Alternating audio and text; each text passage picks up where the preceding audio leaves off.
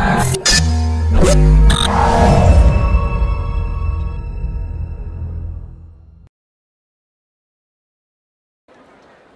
with IAAF World Youth 400-meter champion Martin Manley, anchor for St. Jago.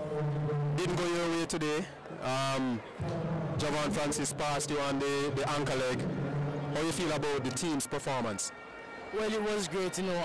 We had a little scared going into the finals because we heard that Javon Mackenzie died while representing Jamaica, the knocker. So it was really hard. It was I cried. After admitting that, I cried, and like it's a very rough time over St. Jago. So I guess we'll bounce back for champs.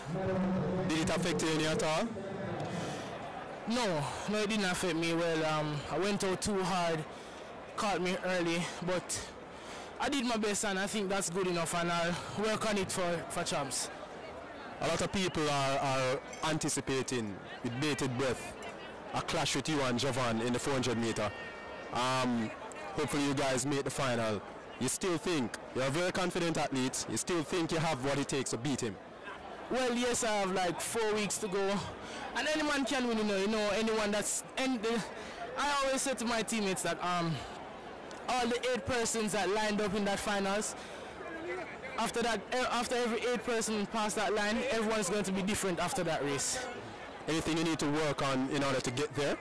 Well, I need to work on my fitness. I feel unfit, really. So that's up to Daniel Watan to go back to the drawing board and come again.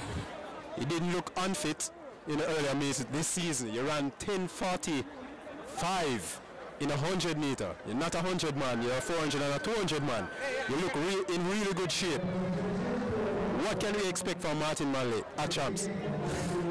I just want to do my best. Like Jago passed on. I'm dedicating my champs performance to him, and I'm sorry that I didn't get any Gibson medal to send him off with a farewell. What can we expect from you? 45 low?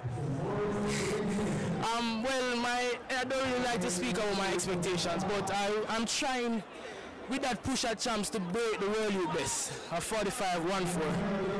Thank you very much, Martin, and all the best at champs. Thank you.